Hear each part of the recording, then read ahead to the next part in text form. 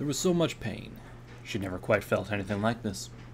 She couldn't open her eyes. There was just unbearable pain and the vague feeling that her body was being moved around. A little murmur of words touched her ears, but felt like cold iron blades scraping against her skull. The little earth pony finally managed to open her eyes, but despite the glasses still perched upon her nose, she could only see a blurry mess. But as things began to shape up, the dark, blurry vision was a more brighter, blurry vision, and while she could basically only groan and whimper in pain, she was confident that Kroos and Oso were with her. At least she's alive. Kroos' voice sounded a little dull and distant to her, but despite the pain, she was overjoyed to hear it. She reached up to try and embrace her own head, but massive talons pushed her hooves back down. No, stop that. Just drink. She barely noticed something being pressed to her lips. All she saw was a blurry purple. Her mind concluded that it was a healing potion. She tried to ask what happened, but all that came out was a long, painful whimper. Thankfully, Oso either understood or gave the answer coincidentally. Stay still. You've been shot. But seriously, though, can we go back to the wolves? I want one of those talismans. Kroos chuckled, flipping something about in his talons.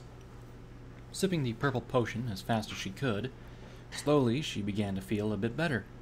But she could clearly tell just by opening her mouth and closing it that her head was quite swollen. But the confusion was still there. Her face and head hurt like nothing she had ever felt, and she was swollen. Yeah, well, it's a good thing I got her the iron token. Otherwise, she would be extremely, unbelievably gone right now. Oso swiped the object Kroos was playing with. I'm still quite surprised that it broke. I mean, hell, those things are crazy effective.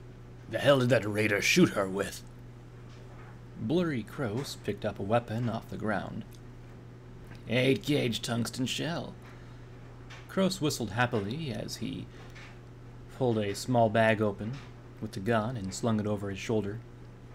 And it's an auto shotty. Shit condition, but she's a pretty girl. She could hear the cackling and clicking as he filled with it. Tungsten.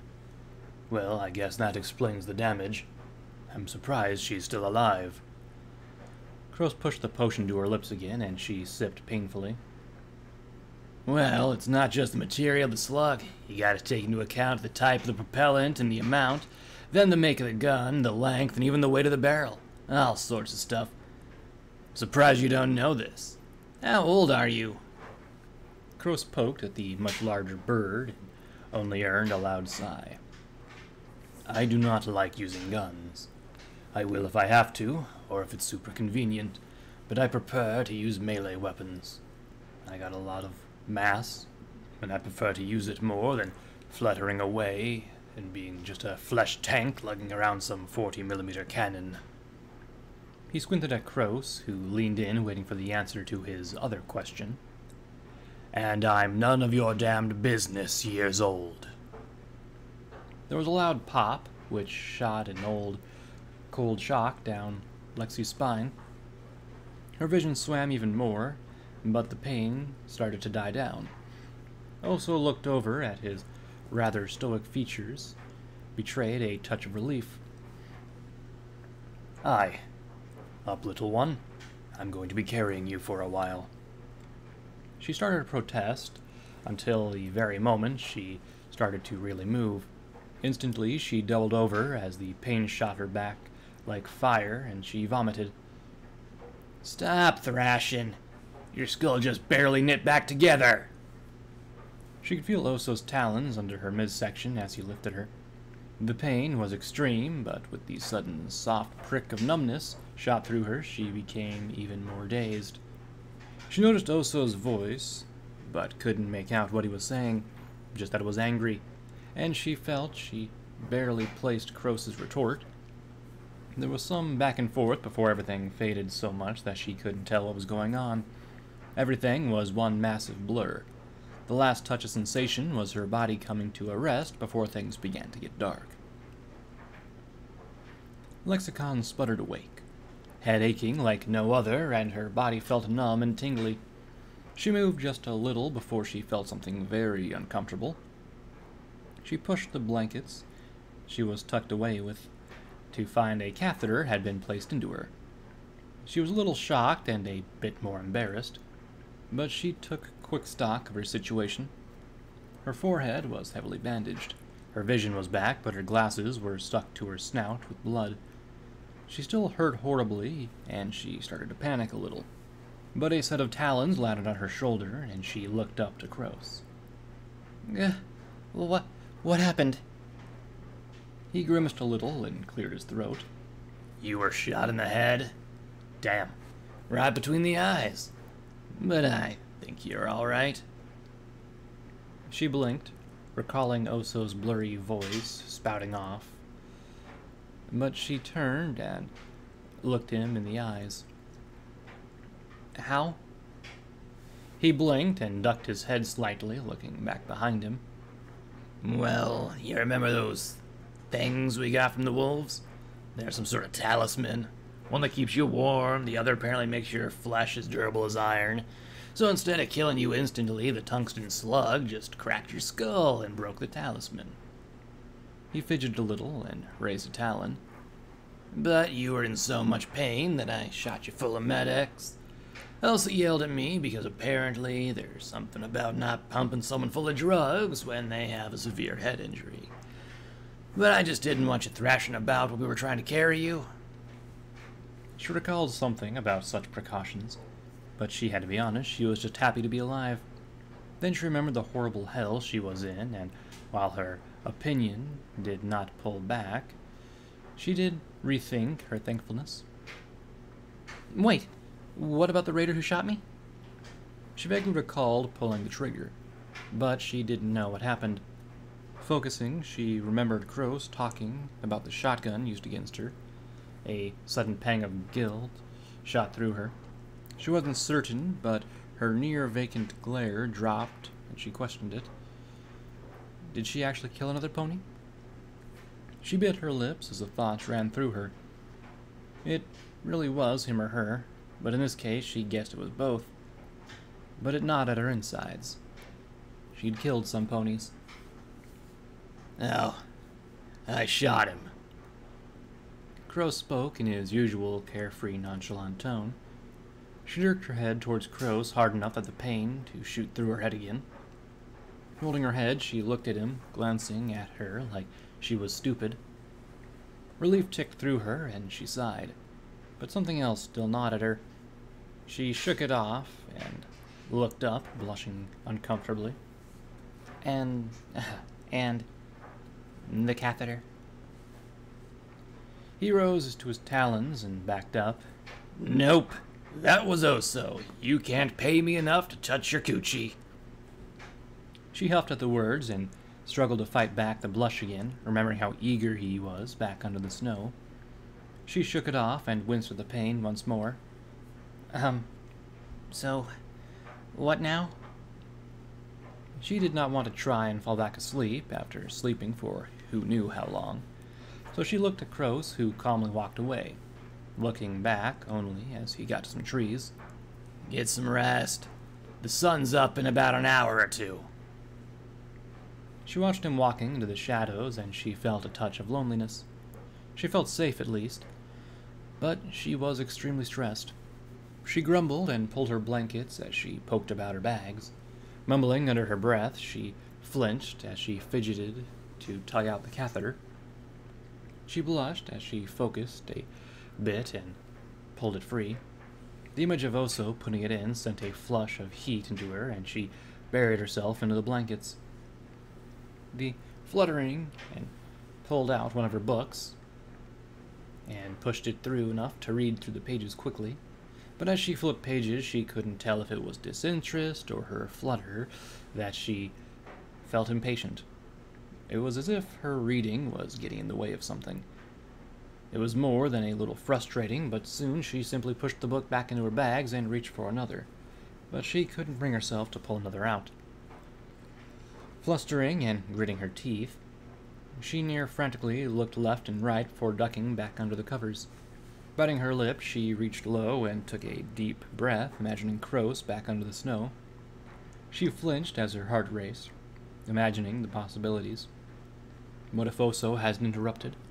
What if Kroos didn't turn her down? She had felt him literally milliseconds away from actually doing the deed. The rush, the excitement, it made her shiver just thinking about it. Her hoof slowed as her memories of his rejection flooded in and started to taunt her. She swapped out Kroos for Wax Seal, imagining him for some odd reason getting involved with her back in the stable. But the moment she tried to put some plot to her fantasy, she remembered his death, and even more flustered, she dredged up the thoughts of other stallions before she thought of Oso. The acknowledgement that he had put the catheter in was just barely enough. In order to do that, he would have had gotten pretty familiar with her business downstairs. She knew the feeling of his impossibly strong talons picking her up like she was a kitten. She imagined those same talons gripping her hips. She winced at the thought of some pony that size having his way with her. But somehow she shivered in pleasure. Sure, it would be difficult and probably painful, but something about an act that required so much force made her excited. She winced, playing on the fantasy, weaving them into her mind, picturing herself with a pretty collar, being herded about on command.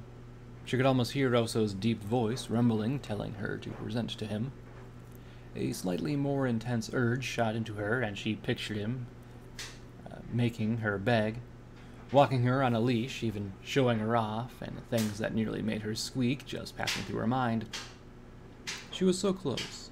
Her teeth nibbled into one lip as she just barely drew blood.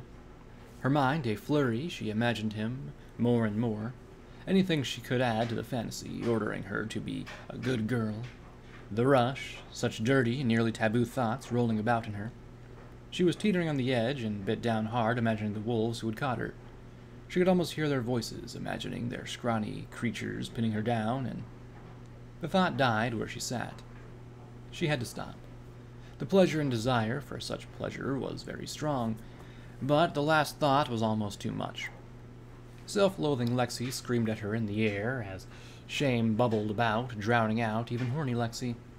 A touch of that self-disgust hit her like a sky bus, and she buried her face into the blankets, hating herself. That's what I... She mentally beat herself up as 24 Lexis argued and retched within her. Her mind screamed, demanding why she would want that in her mind, even at the apex of her fantasy. She paused and slapped the label of shameful private time onto that section of her memories. Logical Lexi shouted at her that it was just a reaction.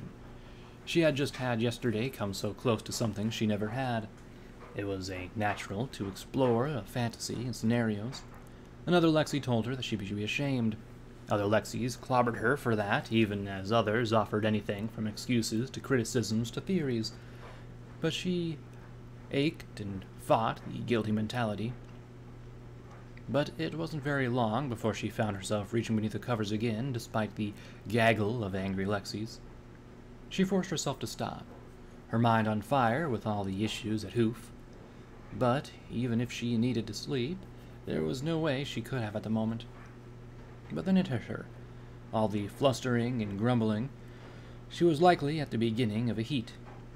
Without questioning it, she latched on to the explanation and dumped the blame onto the chemistry cycle. She remembered her first heat. She was clever, but her mother was always on top of things. She got the talk the first time, but it was her mother's talk. After her dad, whom she had still never met, her mother was inexplicably misandrous. She remembered about little other ponies she may have been able to call friends. Many of them spoke of their heat troubles. They always talked about having phallic toys or objects, or even had cold friends. But, like always, she was a bit behind the curve. She once saved up and purchased something for herself when she was younger, but her mother thoroughly objected to, with an extreme livid persecution, that everything phallic-shaped was bad. Prior to the world ending, her sole relief from heats were her romance novels. She blushed and pushed the blankets into her face and groaned loudly. But she shot upright like lightning when something cluttered just a little ways off. She viciously seized the opportunity to escape her own thoughts and whipped about to see Oso starting to pack up.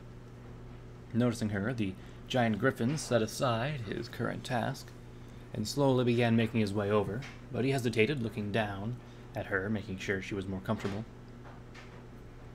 She couldn't help but cringe at the idea of him possibly knowing her fantasies just minutes ago.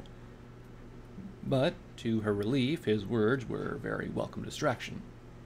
"You're okay?" She nodded quickly and started to stand up, but looked about for the trousers. It wasn't exactly so cold that she needed to wear them, but she wanted something to cover up her rump, at least. Yeah, I woke up a little bit ago. Crows told me what happened. I'm feeling a lot better." He nodded with a half-satisfied, half-relieved look about him. "Aye. So long as you're up and about, you can get your stuff packed up. We've got a little ways to go." She looked up at him, and questions bubbled, but the desire to hide, at least for the moment, made her remain quiet. She didn't really know where they were going, but she figured it was a long way.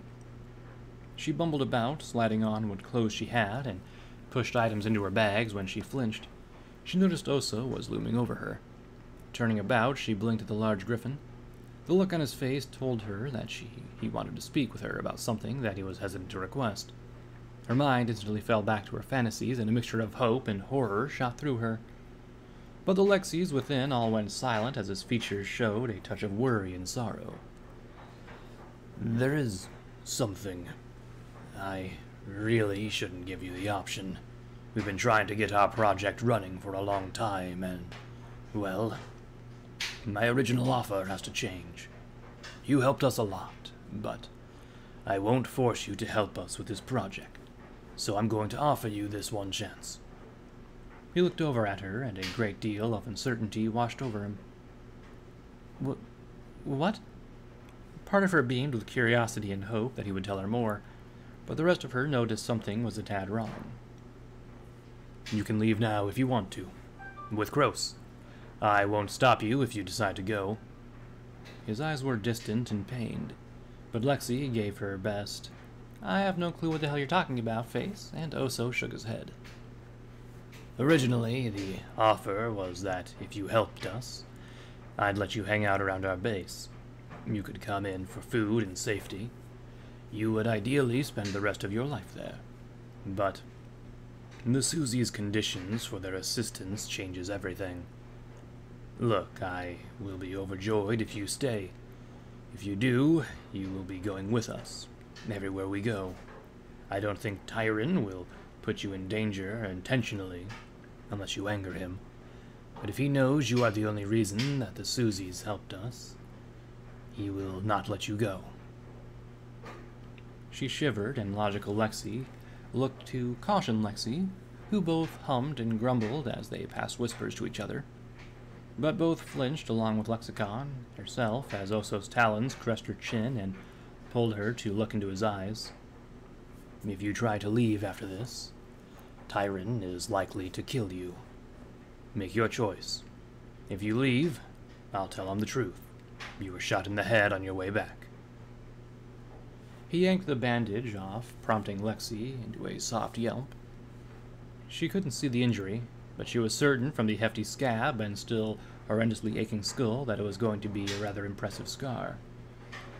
But scars aside, the whole idea terrified her all over again. She never wanted to hear gunfire again, but even with Kroos at her side for a year, she had seen just a touch of what the wasteland held. Even Kroos couldn't defend her fully, but she couldn't be asked to be on the battlefield again. She was wrenched out of her thoughts as Oso turned about and started to pack up again. A touch of panic teased at the edge of her mind. She had no idea what to do. This god's awful land would take her to the drop of a hat, but what was she to do? Her mind buzzed, and logical Lexi practically frothed at the mouth, trying to make a choice. She remembered very clearly how little Tyron cared of the lives of those around him, quite literally referring to her as a thing that he would kill, or simply for convenience. She shuddered at the thought of having to spend another time near the gold griffin. But she blinked as she felt logical Lexi tugging at her attention and pointing at part of her mind that she was neglecting. Oh. What the hell am I going to do if I don't go with them? She grumbled and shoveled the rest of her gear into her bags. Sure, she could probably make it for the first year with Kroos helping her out. But after he left, and she knew he would leave, as much as she fantasized about the Griffin sticking around for her, the more she got to know him, the far, far less it seemed that he would do anything close to that. There was so much in the air, but if she was the only thing keeping their project going, then maybe someone as mean as Tyron would be willing to help keep her safe and not hurt her? Clamping her eyes shut, she hissed through her teeth, grinding the options against her mind, but she wasn't fooling herself. Even the Lexis inside were already getting ready.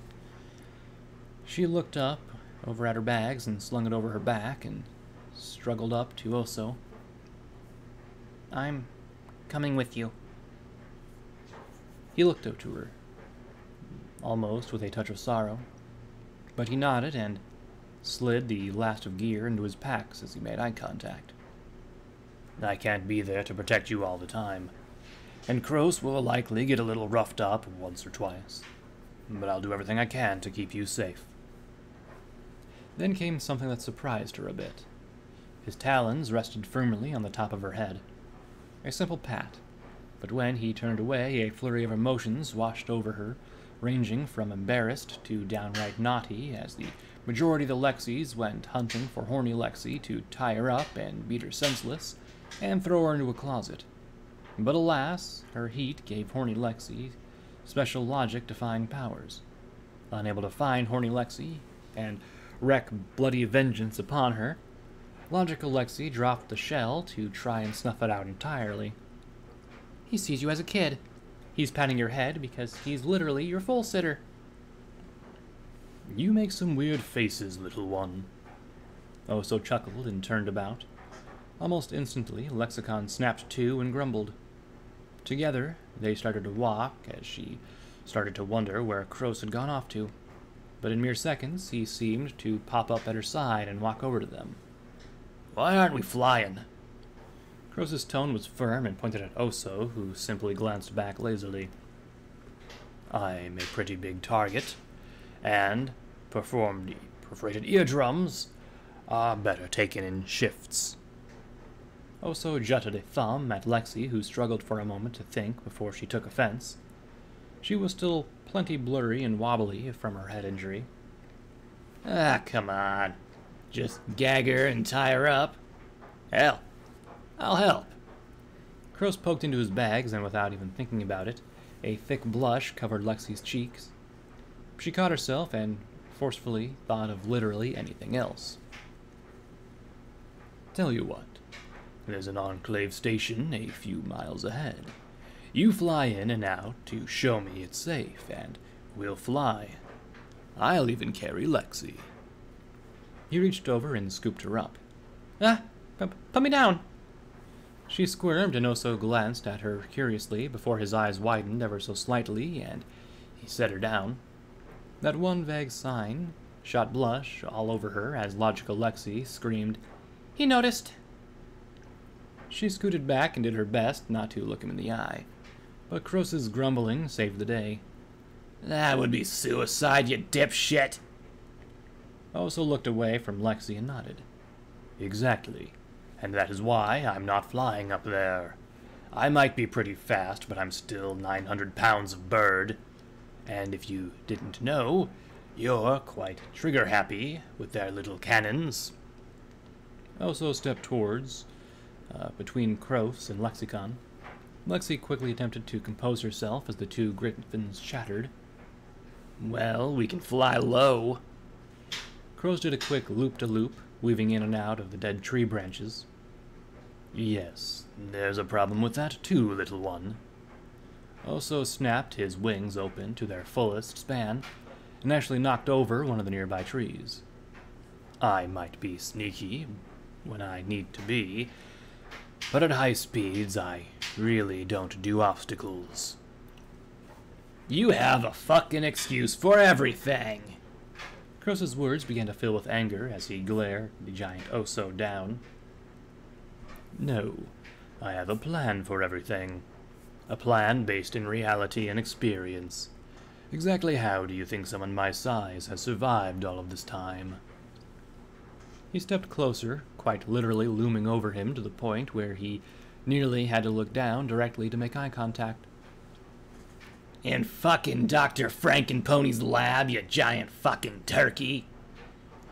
Kroos looked about ready to start swinging, and while Oso didn't look angry or concerned, he did look like he was ready to pluck the little griffin up and knock him out just to get some peace and quiet. Can we just go forward? I really don't want to fly, but we are wasting time not doing anything.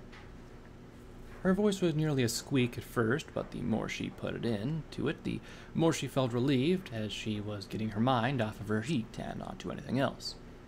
And to her surprise, Kroos squinted at her, still fuming, but he grumbled and turned, walking slowly as Oso looked over at her and smiled but didn't speak.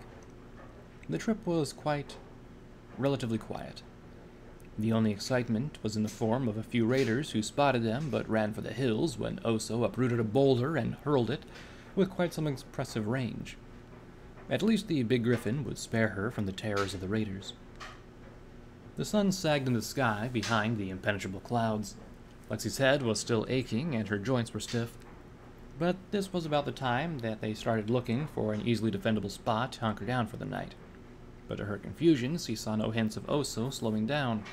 Even Kroos seemed a little concerned. But altogether, they continued until finally Oso stopped and cleared his throat. Aye. You see that down there? He gestured to a small thicket of bushes. Yeah? Kroos scoffed. What, are we hiding the bushes for the night? Oso chuckled. Well, I don't blame you for not noticing. It has a pretty strong enchantment on it. He smirked, and Lexi looked over at it, but for some odd reason she felt like she couldn't be bothered. Staring at the bushes was not only boring, but noticeably annoying. She looked over at Oso, and he smiled a little brighter. Look around. No other living bushes for miles. Just go through and wait for me. Wait for you? What are you doing? Kroos seemed a bit unsure, but he inched closer to Lexicon. I have something I normally do in this place.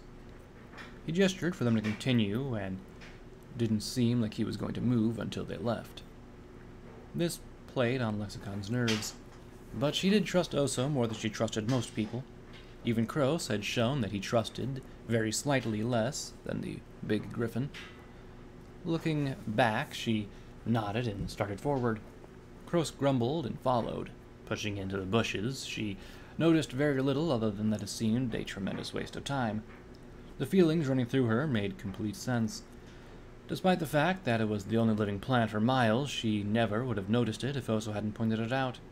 And even going through it flooded her with emotions and opinions that it was a bad idea or a waste of time. Surely this was a perfect way to hide something. Quite literally, no pony, but those who knew how to find it would get into it.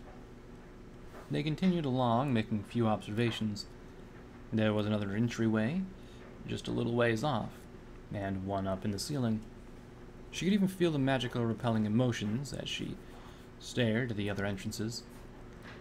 The arena itself was something like a dimly lit cavern made from what looked like a collapsed bridge, a crashed airship, the crumbling ruins of a building, and a cliffside. Even stranger, she saw absolutely no sign of such things on the outside. At least she didn't remember such. Maybe there's magic hiding the outside, too.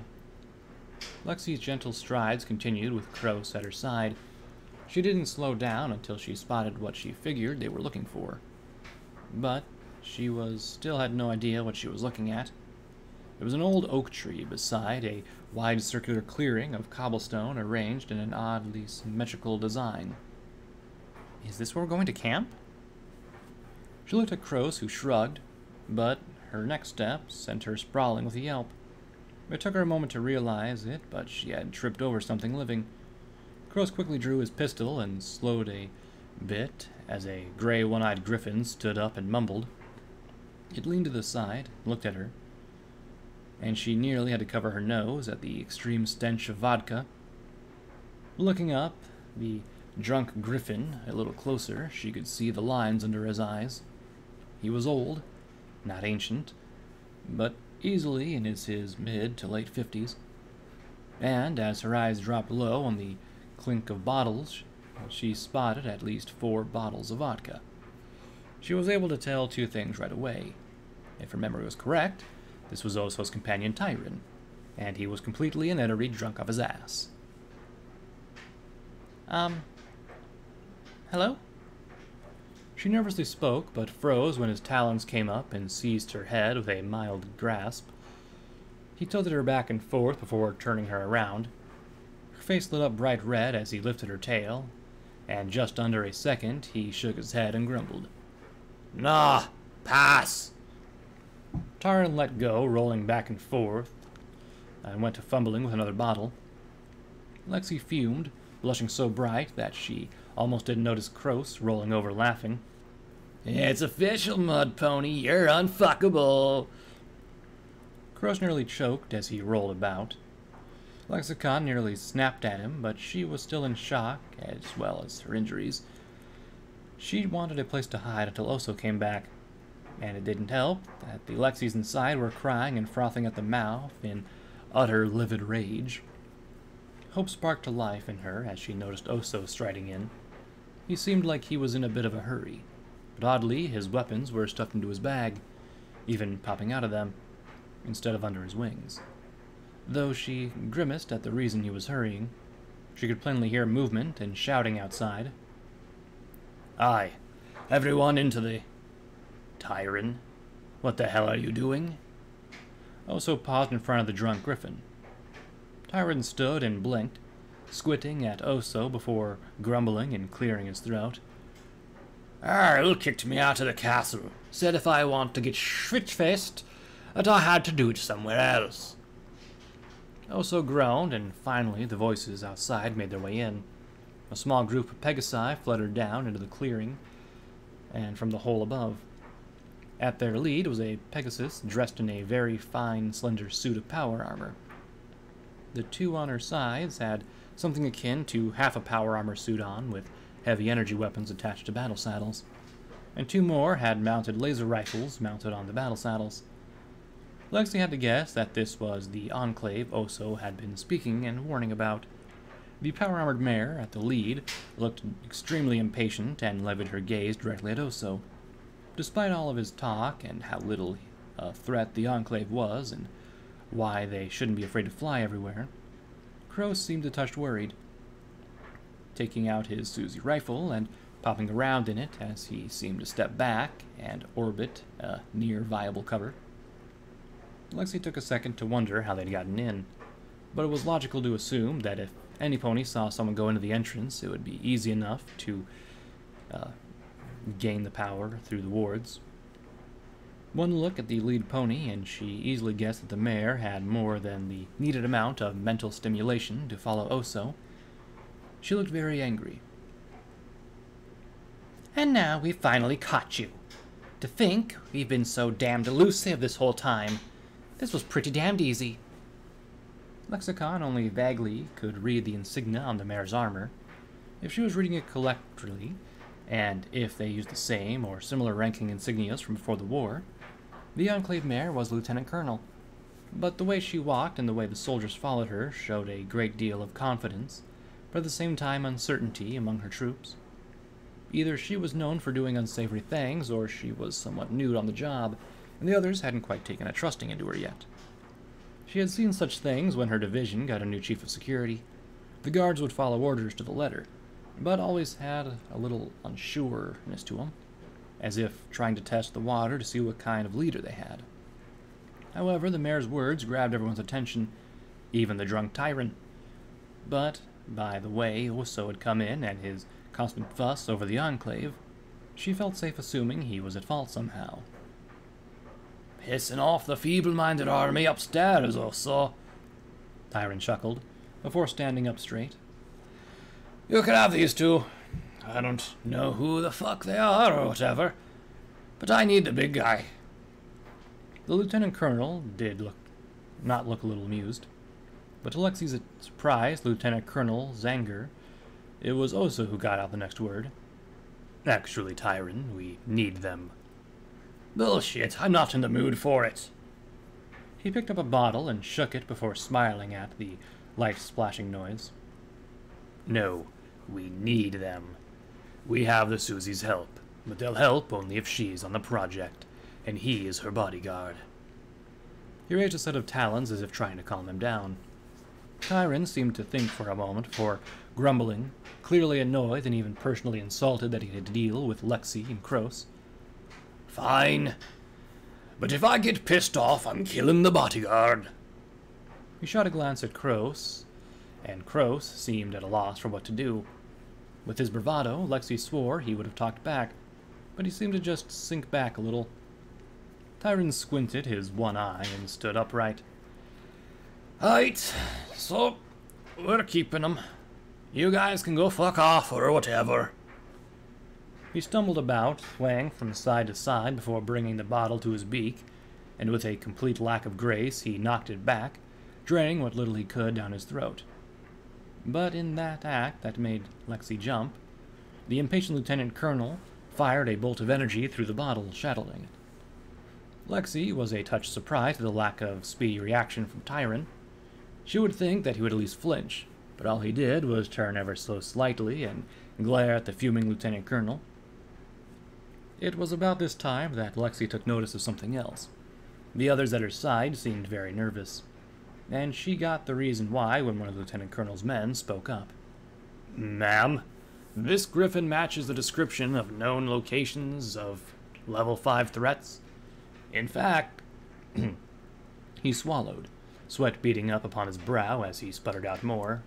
In fact, I happen to know for certain that this is that exact griffin. We need to just let him be.